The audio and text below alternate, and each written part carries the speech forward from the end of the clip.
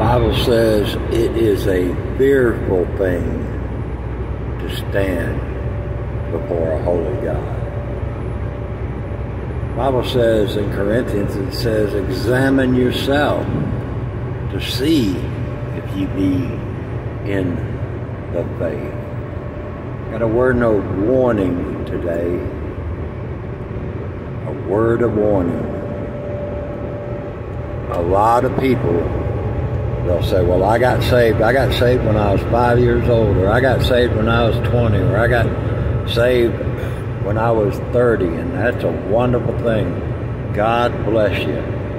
But examine yourselves to see if ye be in the faith. You know, the scariest thing in the Bible to me is when Jesus said to those, he said, they will come unto me and say, Lord, Lord, have we not prophesied in thy name? Have we not done these many great works in thy name? And you know what Jesus said? He said, depart from me, ye workers of iniquity, for I never knew you. You know, just because you do miracles even, the devil will do miracles. The Antichrist is going to do miracles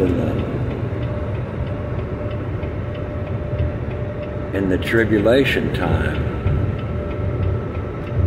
You say, well, I got saved. I had an experience, an emotional experience. No, when I was young, I went to a Merle Haggard concert, and I had an emotional experience. But I didn't get saved. You say, well, somebody said, 1, 2, 3, pray after me, and I did, and he declared me righteous. He declared me saved. You got to be born of the flesh, which we all were. If you're hearing me right now, you have been born in the flesh. But Jesus said you must be born again. You must be born of the Spirit. Now, nobody knows. I can't tell by looking at somebody if they're saved or not. But I know that if you made a profession of faith, maybe you went to church for a little while, and now you're out in the world, you have no desire for God, you have no desire for anything of the things of God, and you're not being chastised. You know, the Bible says that if you are without chastisement, you are bastards and not sons. I don't see how Christians can live their life in the world and say, I love Jesus, but if you mess with me, I'll smack you in the face. I don't understand that. I don't understand how they can understand the reality of hell, and it is a reality. There's one thing sure, more sure than taxes, is death. You know the old saying, death and taxes.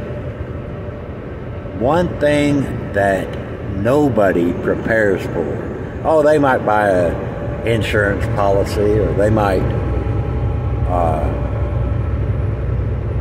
sign their house over. As a matter of fact, we're doing that right now. We're doing a trust and putting it in the kids' names so that when we die, if the Lord tarries and we don't go in the rapture, they won't have to mess with the lawyers. So it's nothing wrong with preparing for that.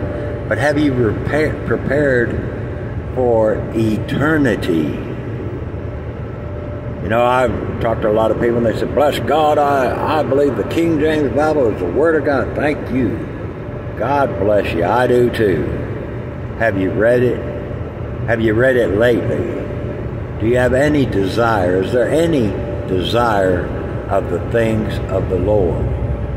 Examine yourself, friend. It is a fearful thing to stand before a holy God. We all will stand before the judgment seat of Christ. Every one of us. And we will have to answer for what we did in this body. You say, well, who has time to read? Well, you got time to watch that sports game you're watching? You got time to go out to eat? It doesn't take that long to read a little bit in that book. You better read it, because you're going to be judged by it. Say, I don't believe the Bible, I don't believe in that stuff. Well, that has nothing to do with the fact that it is going to happen. You know, in the beginning was the Word, and the Word was with God, and the Word was God, capital W. And the Word became flesh and dwelt among us. In Revelation, he says that he is faithful and true, and nobody knew his name, but his name was the Word of God. At the judgment seat, he's going to open up the books. Are you written in the book of life? Examine yourself and see if you be in the faith. You know, you can be a backslidden Christian and still be a Christian. I understand that. But I think there's a whole lot of people. Some people, they read that Bible. You know, the only reason, especially on these platforms, the only reason they read that Bible is to argue their opinion with someone else. Look how much I know. Look how great my knowledge is of this Word. I believe some of them are outsmarting themselves.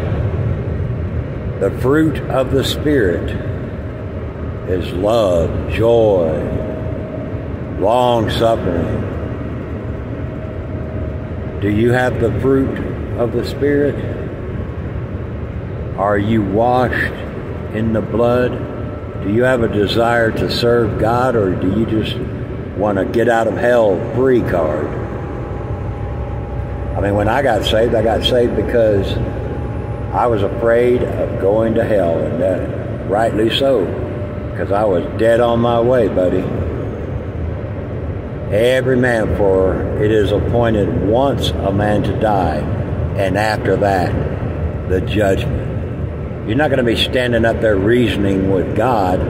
Well, I don't believe that all that Christian stuff. I don't believe that you have to do this or that. I believe there's many ways to heaven. No, there's not. Jesus said himself, I am the way, definite article. The truth, definite article. And the life. No man comes to the Father except by me. Examine yourself, friend. You might say, well, my mother was a Christian. I was brought up in a Christian home. That has nothing to do. As there came a time when you have received the Lord Jesus Christ, when you personally have believed. And if you have, wonderful. If you are saved, I rejoice for you. But friend, are you living for the Lord? Guys, have a wonderful day. Remember to read those Bibles and pray without ceasing.